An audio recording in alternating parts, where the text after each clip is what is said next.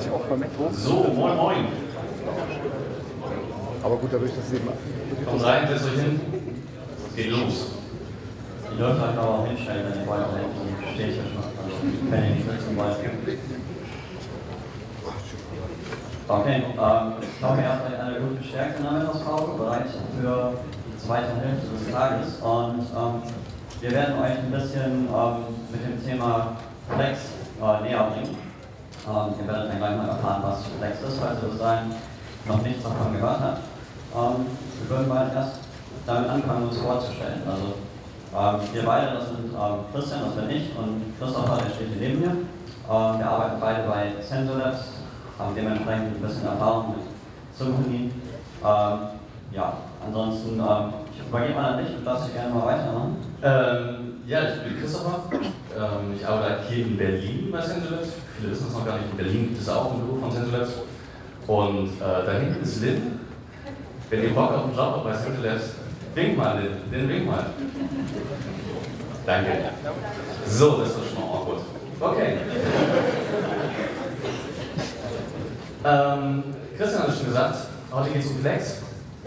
Und es sind sehr viele Leute hier, das freut uns natürlich, aber wir wollen sicherstellen, dass ihr bei dem richtigen Vorteil seid. Also es geht nicht um das Flex, es geht auch nicht um das und auch das nicht, sondern es geht heute um Symfony Flex.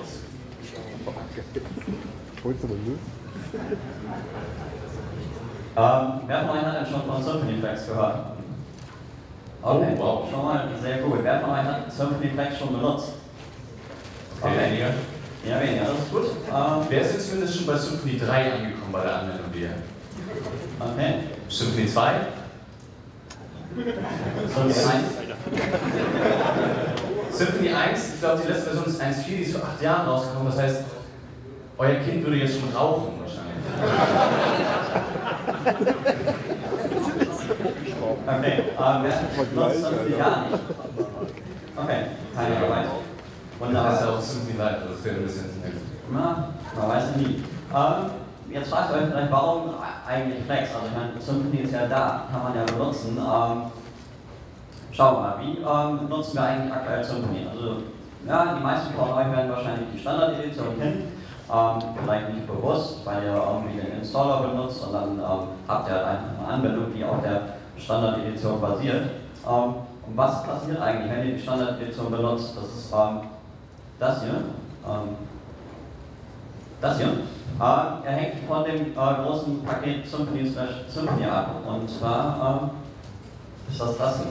Das ist ziemlich viel. Also im Hintergrund habt ihr über 40 Komponenten, 6 Bundles und noch eine ganze Menge mehr. Das ist sehr, sehr viel an Abhängigkeiten.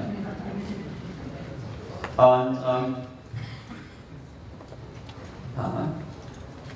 das ist nämlich dann ein riesiger Abhängigkeitsgrad. Und wenn ihr mal alte Symfony-Version genutzt habt, dann habt ihr vielleicht, bevor der Installer rauskam, das Composer Create Project Befehl benutzt. Und das hat immer ziemlich lange gedauert. Genau deswegen, weil der Abhängigkeitsgrad halt eben so riesig ist und es ziemlich lange dauert, wenn man alle Versionsconstraints auflöst. Ein anderer Punkt ist das Customizing eurer Anwendung. Wenn ihr die Standard-Edition habt, dann kriegt ihr eine ganze Menge an Standardkonfiguration mit. Und die passt vielleicht auf euer Projekt nicht. Und dann guckt ihr euch die Config-Dateien an und macht da eine ganze Menge, deaktiviert vielleicht irgendwelche Features und das kann durchaus ganz schön mühsam sein. Ein anderer Punkt ist das Hinzufügen von Bundles. Was macht ihr eigentlich, wenn ihr Bundles hinzufügt? Ihr schaut auf Packages, ihr ladet euch das Paket mit Composer herein und dann müsst ihr das Bundle aktivieren. Dafür geht ihr in den Kernel, tragt eine neue Zeile ein und dann habt ihr das Bundle aktiv. Das reicht in der Regel immer noch nicht aus, weil ihr auch irgendeine Config einrichten müsst. Dann geht ihr in die Dokumentation, schaut euch an, was sagt das Bundle eigentlich, was müsst ihr alles machen, ihr richtet Routen ein, ihr richtet irgendwelche Standardkonfigurationen ein und dann könnt ihr eigentlich erst weitermachen. Das ist ziemlich viel, was man da machen muss und Flex hilft euch an der Stelle. Ihr startet mit einer ziemlich sauberen Anwendung, also auf weißem Blatt Papier sozusagen, und fangt dann erst an, Sachen hinzuzufügen. Und zwar arbeitet ihr nicht mehr mit Vererbung an der Stelle, also ihr benutzt nicht die Standardedition. Was ihr da einmal gemacht habt, ist im Prinzip, ihr nehmt die Standardedition und erbt davon und fügt dann Sachen hinzu. Ihr startet stattdessen mit Flex und fügt dann die Sachen hinzu, die ihr braucht. Und ein Punkt an der Stelle ist, ihr müsst euch eigentlich bewusst sein, welche Abhängigkeiten habt ihr. Das passiert aktuell irgendwie implizit, weil ihr ja alles reingezogen bekommt. Und das ist irgendwie ganz nett, man hat aber dann eben Sachen dabei, die man nicht benutzt. Und wenn ihr aber wisst, welche Abhängigkeiten ihr habt, dann seid ihr an der Stelle deutlich flexibler. Ihr könnt einfach nur noch das hineinziehen, was ihr wirklich braucht. Das ist natürlich ein bisschen blöd, weil ihr mehr machen müsst. Also ihr müsst auch euch bewusst sein, was ihr für Abhängigkeiten habt. Genau. Natürlich, das ist Arbeit. Nö, so. Ihr lernt dann natürlich irgendwo das Framework ein bisschen besser kennen und wisst, was ihr benutzt. Der andere Punkt, der an der Stelle ein bisschen schwieriger wird, ist das Konfigurieren. Also klar, man hat vorher vielleicht eine Konfiguration gehabt, die nicht 100% passt, aber die riesige Config-YAML-Datei, die hat ja schon mal einiges da drin. Das heißt, ihr müsst nicht bestimmte Sachen noch manuell hinzufügen. An der Stelle hilft Flex euch einfach damit weiter, indem gewisse Dinge automatisiert werden. Das heißt, ihr installiert zwar die ganzen Pakete, müsst dann aber eventuell deutlich weniger Arbeit machen. Schauen wir uns dann gleich noch an, was das genau bedeutet. Gucken wir aber erstmal, wann könnt ihr Flex denn eigentlich benutzen? Und die gute Nachricht ist, ihr könnt das jetzt schon machen. Solange ihr mindestens Symfony 3.3 einsetzen möchtet, und das möchtet ihr in der Regel, dann könnt ihr prinzipiell euer neues Projekt auch mit Flex beginnen. Zeitlich gesehen sind wir gerade ungefähr hier, also in diesen blauen Kästen.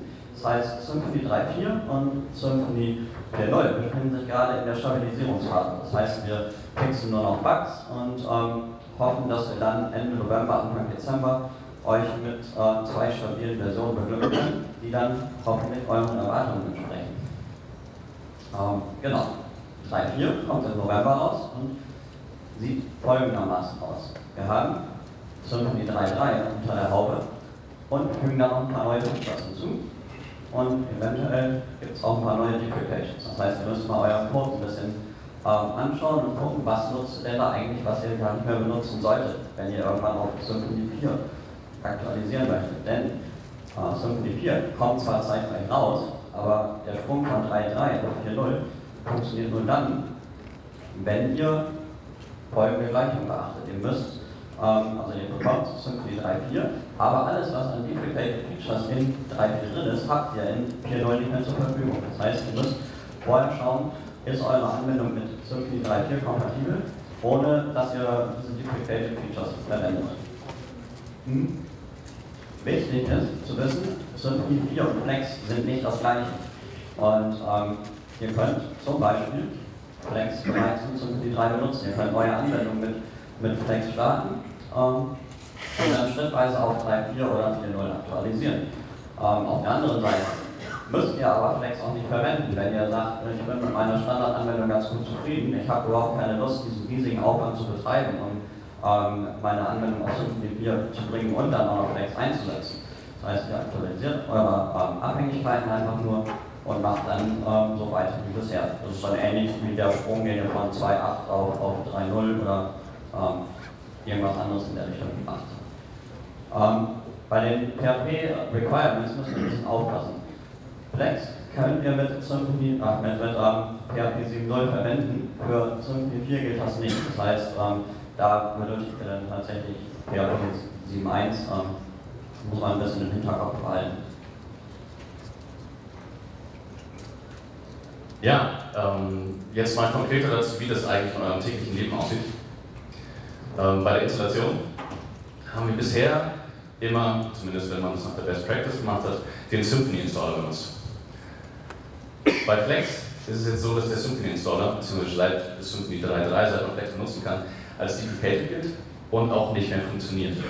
Also natürlich kann ich immer noch meine Standard Edition 3.3, 3.4 damit so aufsetzen, aber ich habe dann keinen Symfony Flex bei mir installiert.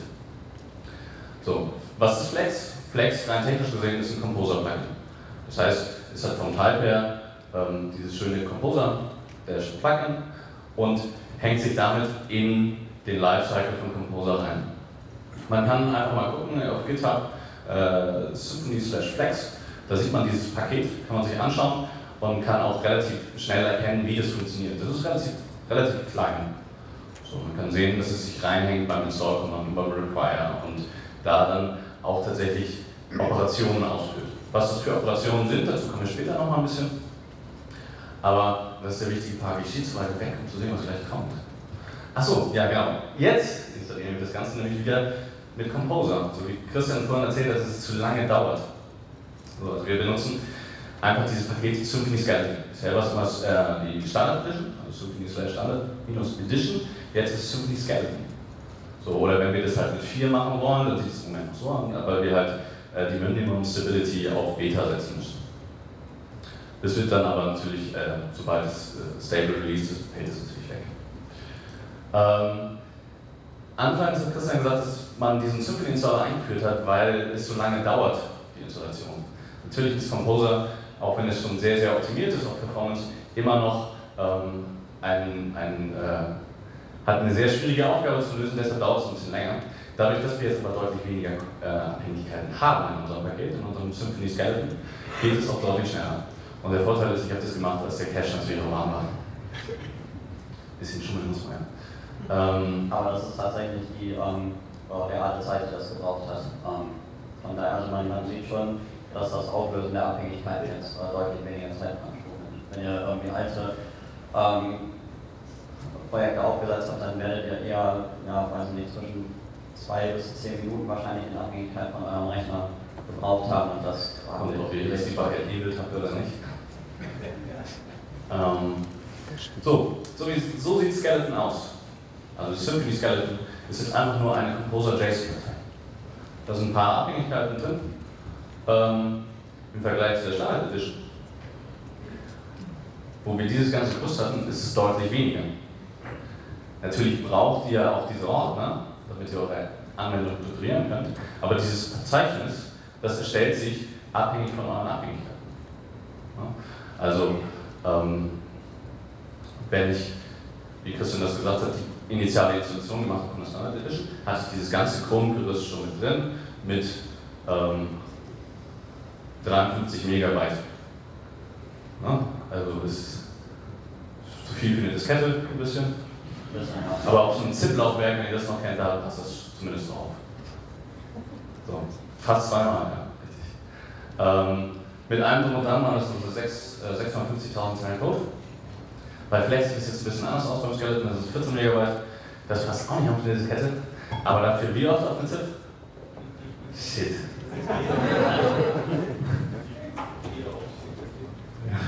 Und dann haben wir noch 135.000 Zeilen Code. Das ist auch mehr, als ihr wahrscheinlich selber schreiben wollt in eurem Projekt. Aber ihr musstet es ja auch nicht selber schreiben. Die Verzeichnisstruktur, ich habe es gerade schon angesprochen, sieht inzwischen ein bisschen anders aus. Jetzt wird es rot. Ganz cool, oder? Ein bisschen noch drauf. Wir haben die Application Config. Die, wie ihr es kennt. Also, wer hat noch mal nur Symfony 2 hier drauf? Symfony 1 ist leider völlig raus, das kenne ich nicht. Habe ich nie mitgearbeitet. Aber ich glaube, zu Symfony 2 gibt es nur die wenigen Unterschiede. Das ist hier das Var Directory, das vorher auch mit in der App drin war. Und die Console war auch in der App mit drin. Wir haben die Application Config, die liegt direkt in der App Config drin, mit dem Config YAML-File, was massiv und groß war, je nachdem wie viel Bundles ihr euch so installiert habt. Dann haben wir die Infrastructure Config, die liegt in der Parameters YAML daneben oder in der Parameters YAML Disk. Dann haben wir die Templates, den App-Kernel, der prinzipiell eigentlich die Bundles umfasst und so ein paar andere Methoden, die ihr nicht angerührt habt wahrscheinlich. Könnt ihr aber.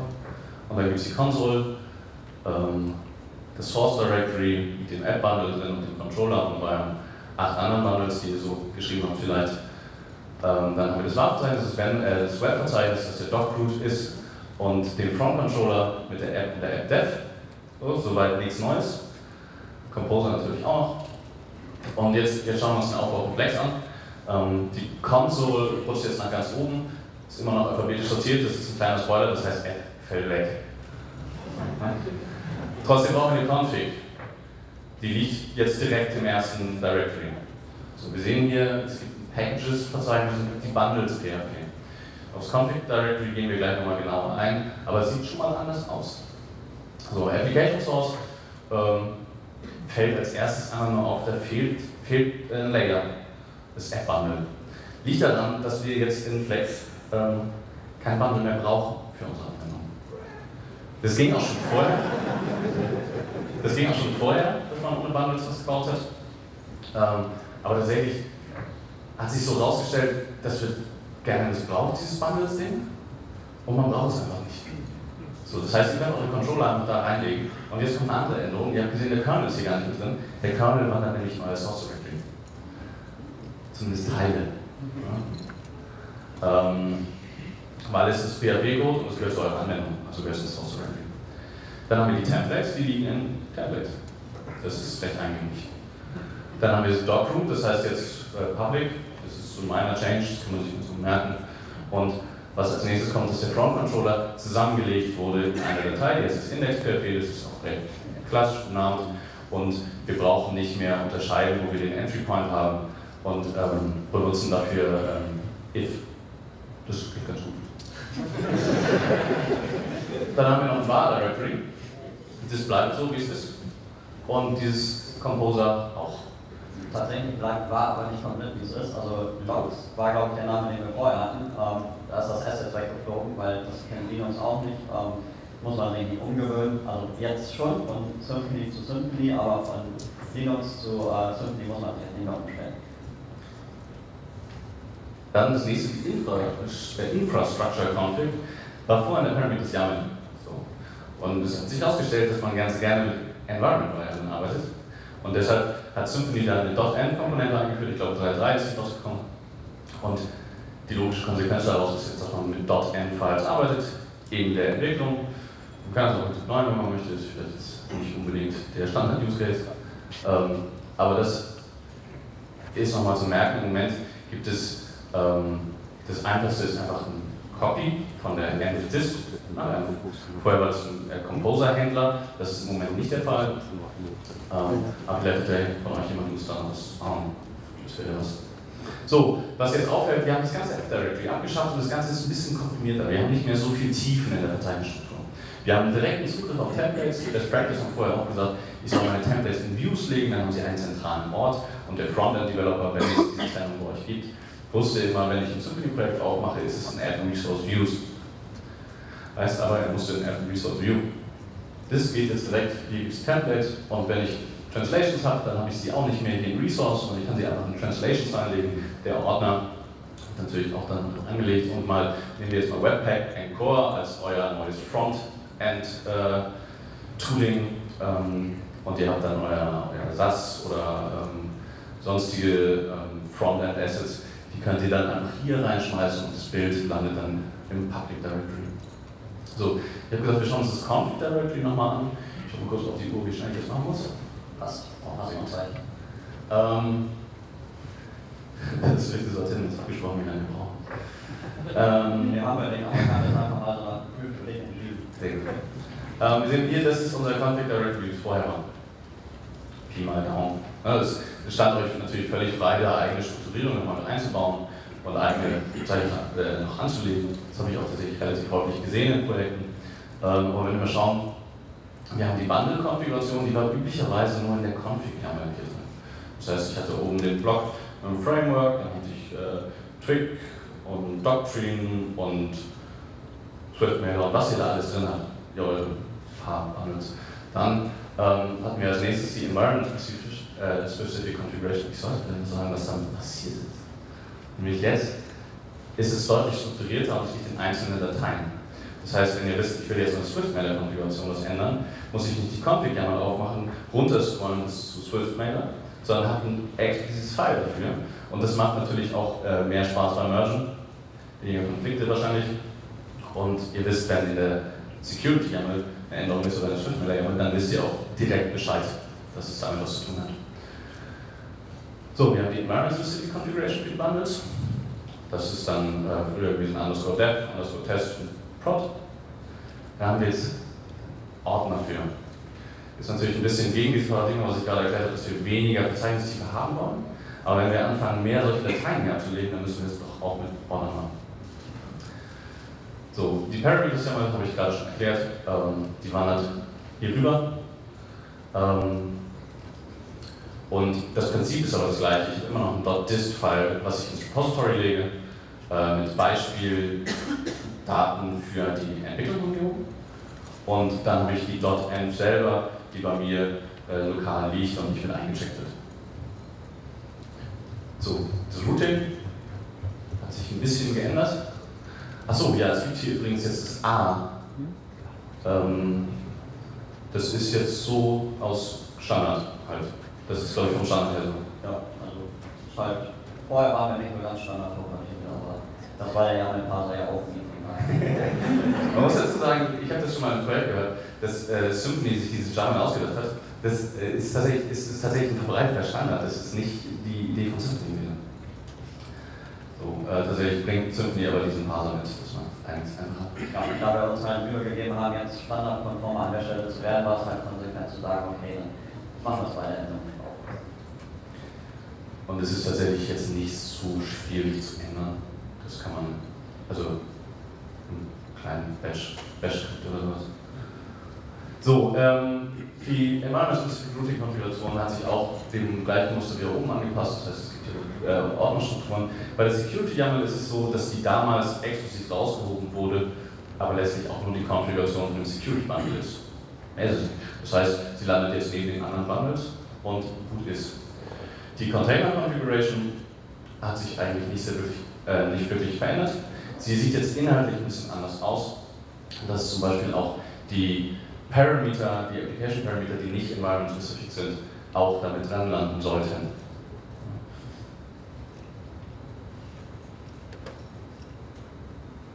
Die bin ich übergangen gerade, Handels PHP.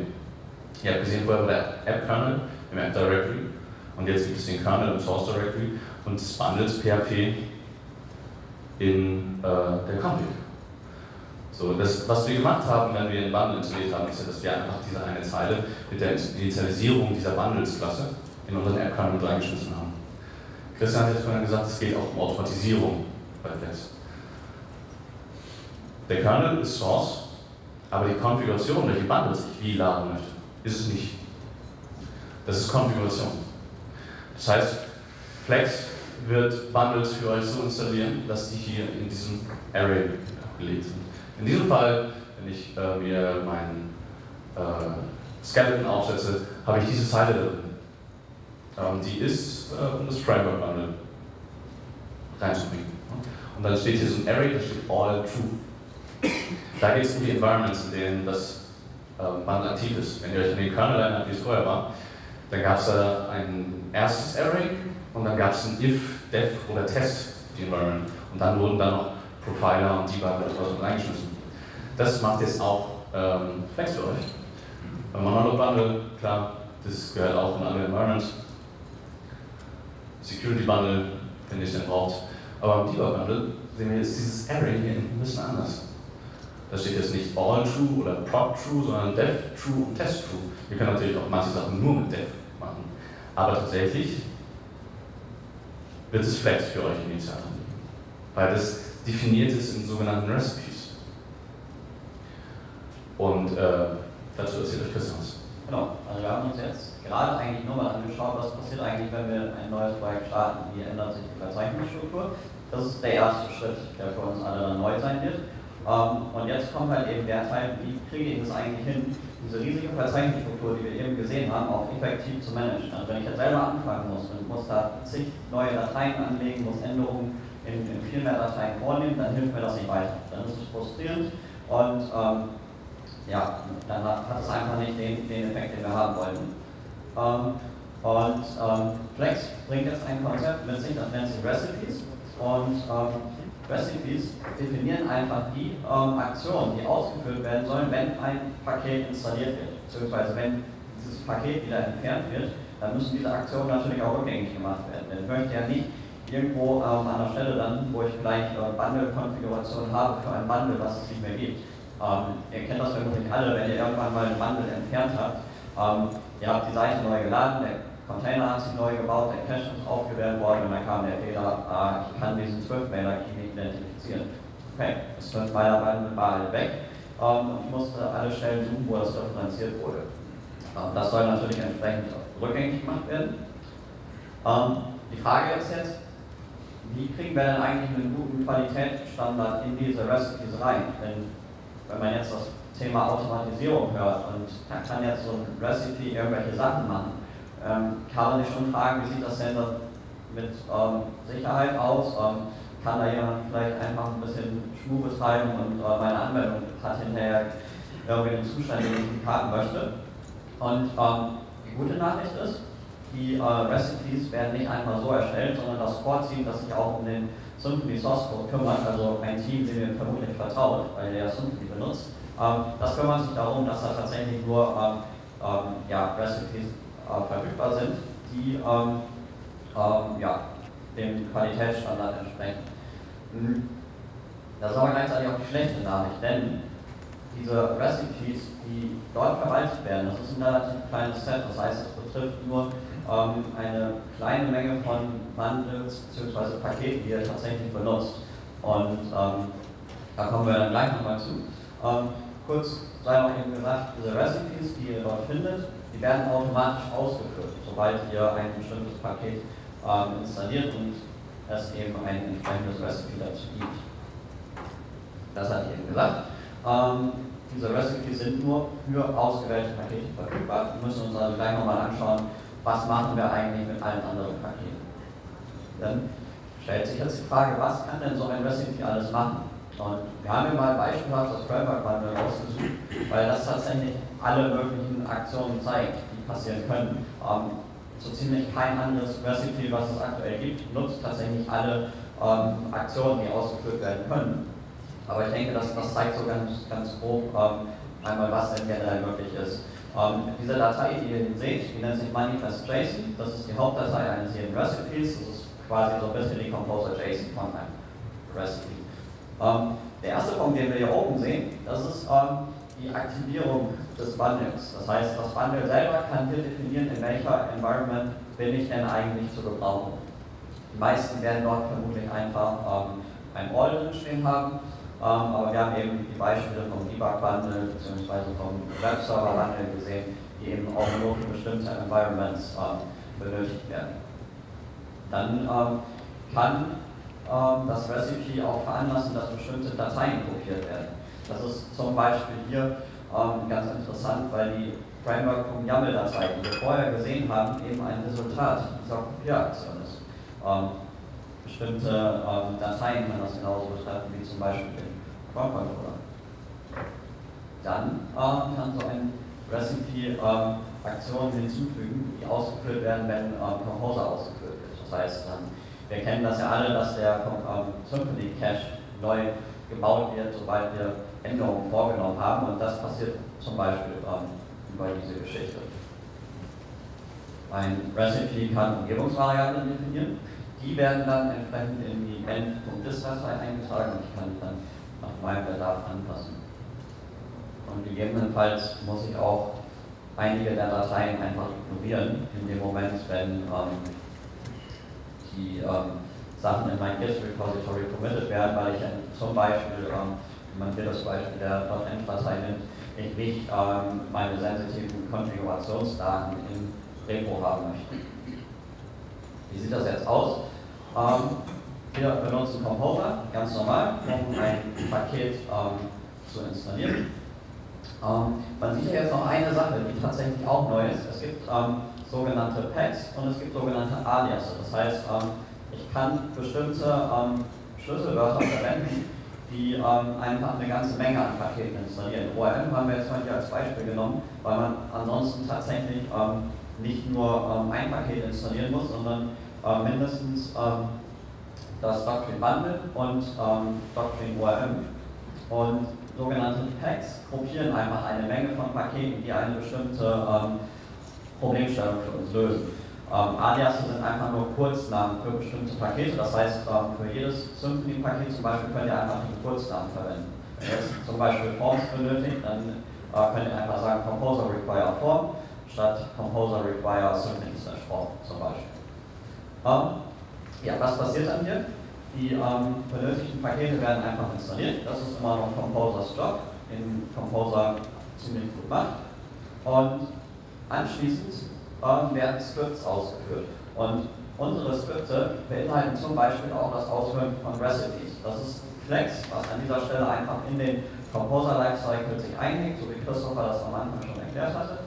Und hier sieht man jetzt eine Sache beim Doctrine Cache Bundle. Dort steht am Ende from auto-generated recipe. Das ist eine ganz coole Sache. Wenn es nämlich ein Bundle gibt, was keine spezielle Konfiguration benötigt, dann geht Flex einfach hin und aktiviert dieses Bundle in allen Umgebungen. Das heißt, für ganz viele Bundles, die ihr vielleicht verwendet, wird das automatisch funktionieren, auch wenn es gar kein Recipe dafür tatsächlich gibt. Ein anderer Fall ist hier das Doctrine Bundle. Für dieses Bundle gibt es tatsächlich ein Recipe und Flex wird uns das dann auch entsprechend mitteilen, indem es sagt, hier, ich habe das Recipe für das Doctrine Bundle angewendet. Was ist mit den anderen Paketen?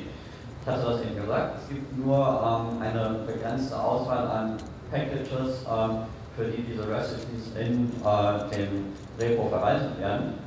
Aber die gute Nachricht ist, es gibt die sogenannten Config Recipes. Das sind Recipes, die kann die Community selber erstellen. Das heißt, jeder von euch kann Pull-Requests an dieses Repository richten und da muss man so ein paar Formalien einhalten, was Syntax-Checks und so weiter angeht. Da kriegt man mal sehr hilfreiche Meldungen von dem Bot, Feedback aus der Community und so weiter. Und dann können die entsprechend akzeptiert werden. Schlechte Nachricht ist, die werden nicht automatisch angewandt. Das heißt, wir nehmen jetzt mal das Beispiel HTTP-Plug. Das ist eine Abstraktionsbibliothek für die Kommunikation mit einem Webserver. Und für dieses Bundle gibt es kein Core-Recipe. Das heißt, ihr müsst das Config-Recipe eigentlich verwenden. Aber wenn ihr in ein neues Flex-Projekt reingeht und euch dort die Composer.json-Datei anschaut, dann seht ihr ganz unten irgendwo in der Extra-Section diesen Abschnitt, erlaubt Config, und der Wert dort ist standardmäßig false. Das heißt, Einträge aus dem Config-Repository werden standardmäßig nicht beachtet. Hier nochmal gut zu sehen. Ihr könnt natürlich hingehen und könnt den Wert an der Stelle anpassen. Ja, kann man machen, ist auch nicht so schwierig, aber das ist JSON. Das kann man maschinell lesen, parsen und auch verändern. Und Flex nutzt das auch. Wenn ihr jetzt so ein entsprechendes Bundle installiert, dann sagt Flex euch hier an der Stelle, pass auf, du willst das HTTP-Bundle installieren.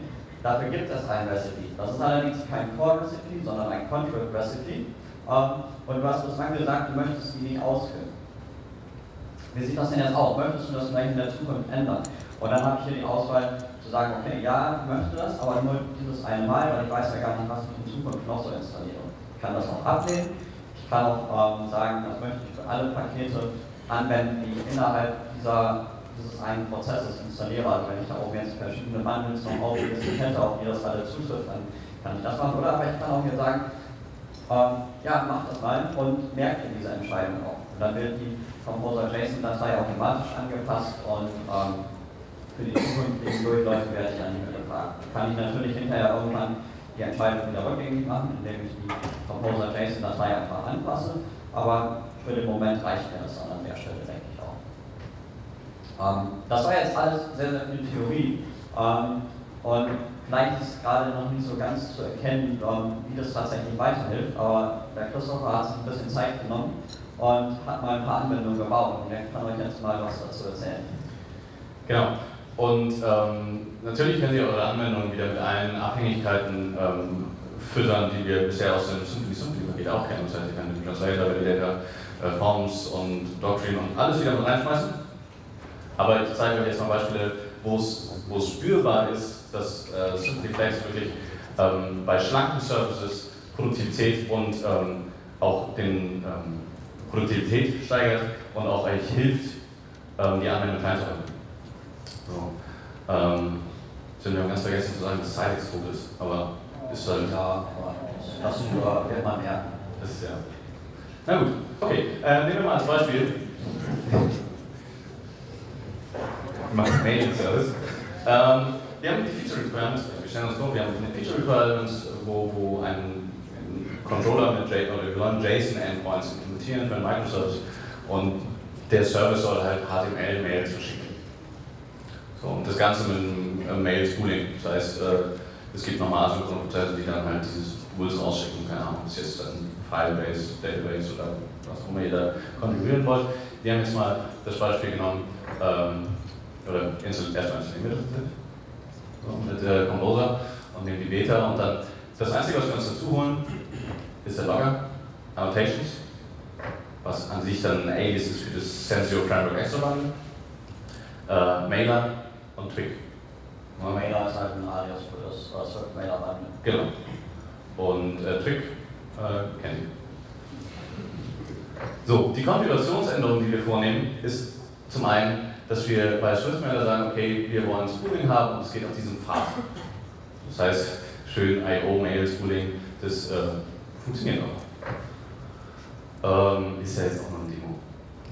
Dann haben wir die Konfiguration in der Route, die wir halt anpassen. Tatsächlich ist das auskommentiert schon mit drin.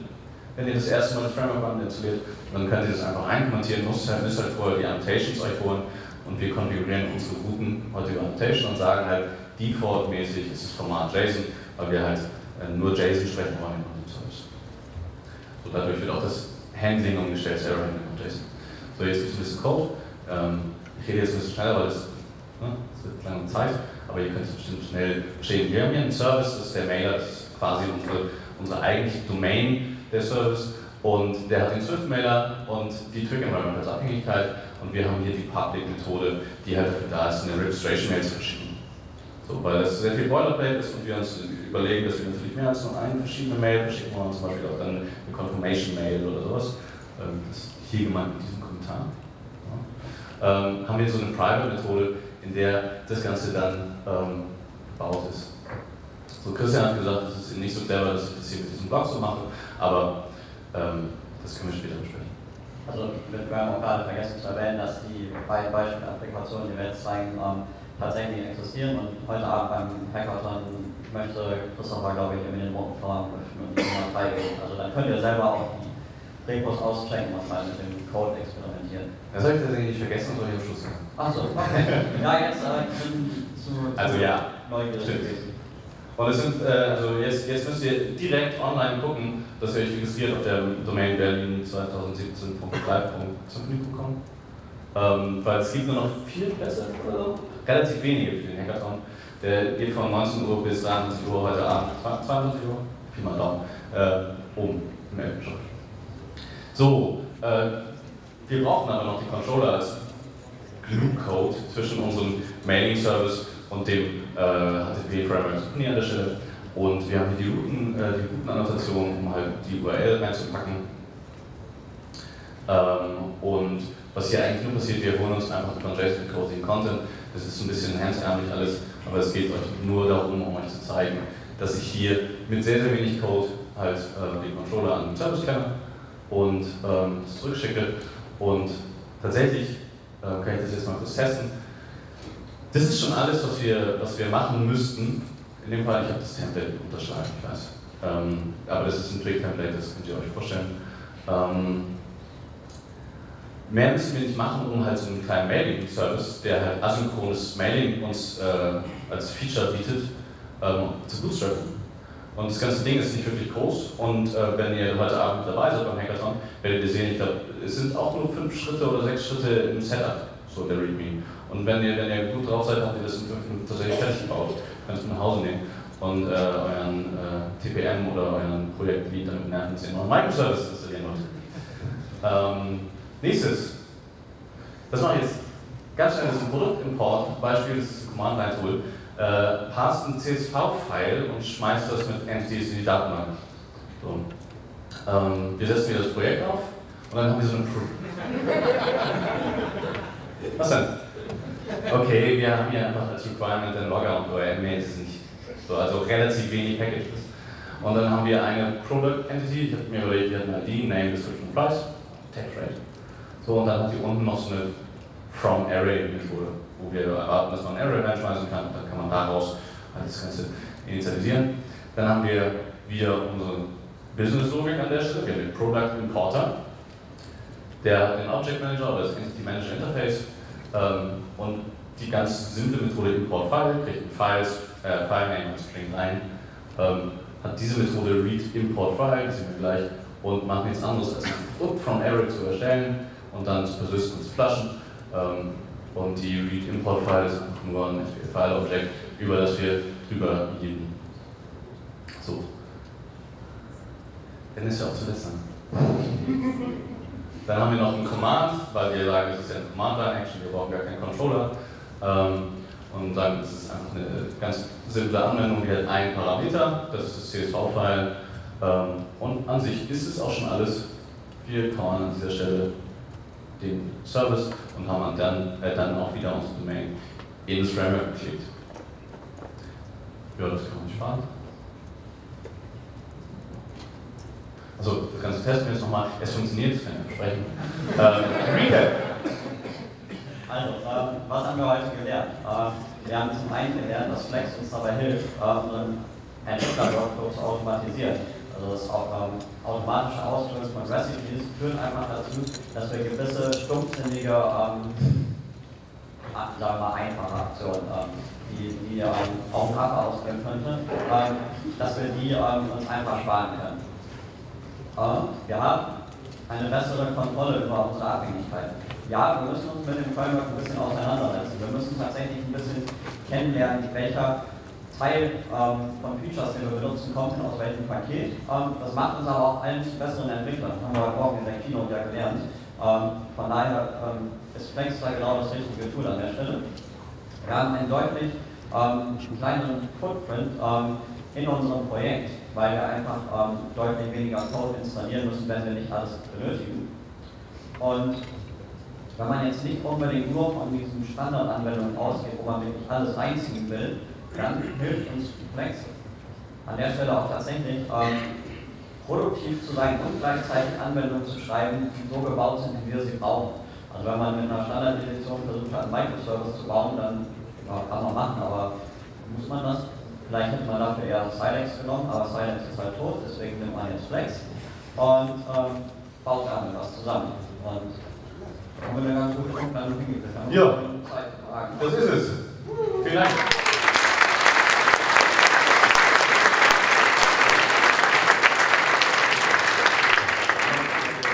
Noch schnell, der Hackathon, habe ich schon gesagt, geht von 7 bis 11 Uhr. Feedback ist natürlich sehr, sehr wichtig. Natürlich konstruktiv, also dass ihr genau sagt, was ihr scheiße fandet. Also meine. Wenn ihr jetzt iOS 11 schon abgedatet habt, könnt ihr am Nachbarn ganz stolz erzählen, dass die Kamera das sagen. Ich hätte mal eine Frage, und zwar geht es mir ein bisschen um diese automatische Registrierung der Bundles. Weil mir ist aufgefallen, wenn man Bundles hat, die nicht richtig sauber sind von der Konfiguration und von den Requirements, failt im Prinzip das Require, weil der Cache Clear einfach kaputt geht und es wird alles reverted. Es geht aus der Composer-JSON raus, die Config-File geht raus. Es ist eigentlich alles weg und ich habe auch nicht wirklich die Chance, das zu reparieren, weil das Config-File wird ja überschrieben. Also tatsächlich sollte es aktuell eigentlich so sein, das ist aber ein Fehler in Flex, dass deine Config-Datei nicht wieder gelöscht wird. Also es gibt aktuell einen offenen Bug-Report in Flex, der irgendwo wo drin steht, dass die Composer-JSON zwar reverted wird, aber die ganzen Änderungen, die Flex gemacht hat, nicht. Von daher ist das aktuell, glaube ich, eher andersrum, aber ja, wenn es hinterher funktioniert, tatsächlich ein Problem. Da hat man dann im Prinzip nur die Chance zu sagen, man führt Composer ohne Skripte aus. Es gibt dann die -no -scripts Option. Dann wird auch Flex nicht ausgeführt und dann muss die Konfiguration halt von Hand machen. Wäre es dann nicht einfacher, von den Bundle-Entwicklern zu verlangen, die Sachen einfach stabil und sauber zu bauen? Das wäre natürlich super. Ja, also ich maintaine selber mindestens 10, 15 Packages. Ich weiß, wie schwer das ist, aber es wäre ja irgendwas, was man in den Standard packen könnte. Das wird jetzt eine relativ große Diskussion, wenn wir darüber reden wollen, wie man Leute motiviert, alles sauber zu bauen. Aber ja, du hast recht, das ist auf jeden Fall ein Punkt, das hat Christian auch gerade schon gesagt. Aber man muss auch dazu sagen, das Flex ist jetzt ein halbes Jahr da als Tool. Es ist zwar jetzt in der Version 1.04 oder so 4 angekommen, aber natürlich gibt es an manchen Stellen, da knatscht es noch. Aber da ist natürlich euer Feedback total wichtig. Also das ist tatsächlich ein Punkt, wo ihr als Mitglieder der Community auch aktiv werden könnt. Probiert es mal aus, schaut, wie verhalten sich eigentlich die Bundles, die ihr benutzt, und dann macht im Zweifelsfall einfach mal eine Mischung auf, sagt, was eure Probleme sind, und vielleicht könnt ihr auch selber einen Pull-Request erstellen. Geht natürlich genauso für die Kompatibilität mit Symfony 4, die ist halt aktuell in vielen Bundles auch noch nicht gegeben. Da kann man auch relativ einfach Contributor werden. Und das dann in seinen Lebenslauf schreiben. Genau, im Vergleich zu so privaten Repositories, die ich in der Composer-File halt über Repository einbinden kann, zum Beispiel um aus meinem privaten Git irgendwie was reinzuziehen, habe ich auch die Möglichkeit, zum Beispiel für meine Firma zum internen Gebrauch irgendwie interne Recipes zu bauen, die dann irgendwie intern benutzt werden können, ohne über die offizielle Repo zu gehen, aber auch nicht irgendwie so Mischmasch zu sein. Ja, noch nicht. Ja. Noch nicht. Also es gibt im Moment den offiziellen Endpunkt, das ist Symfony.sh. Das ist so ein bisschen auch wie ganz kleines Packages, wo man mal suchen kann zwischen den unterschiedlichen Recipes. Aber im Moment ist es nicht so, dass du den eigenen Endpoint aufsetzen kannst. Es gibt schon, glaube ich, die Environment-Variable, womit man den Endpoint umbiegen kann. Genau, also du musst im Prinzip nur Flex einmal reverse engineeren, also den Flex-Server. Ja, genau. Also es gab mal jemanden, der das versucht hat. Ich weiß nicht, ob das so funktioniert, kann man das suchen. Aber ich denke, mittelfristig wird es auch eine Lösung geben. Oh, wir haben noch sehr viele Fragen. Ich glaube, das geht sich nicht aus. Christian und ich sind auf jeden Fall noch bis heute Abend hier. Wir haben minus 3 Minuten noch Zeit. Wir machen noch eine Frage und dann sind wir auf jeden Fall hier vorne. Das heißt, wenn ihr noch Fragen habt, kommt einfach nach vorne und quatschen rein. Gut, vielleicht ist ja auch schnell zu beantworten, aber wie ist die weitere Roadmap? Stirbt die Standard Edition irgendwann? Also wird Flex der Standard? Ja, das war wirklich schnell. Willst du noch was zu sagen? Nee, also du wirst natürlich mit der Symfony 4 das noch machen können, aber dass es noch mit 5 geht, das will ich dir. aber du kannst halt prinzipiell natürlich auch, also das hier steht selber wieder erreichbar sein, du kannst das Ding natürlich morgen ist gut.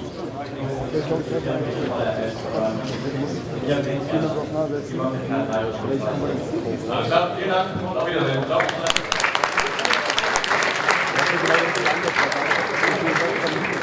Ja, wegen Live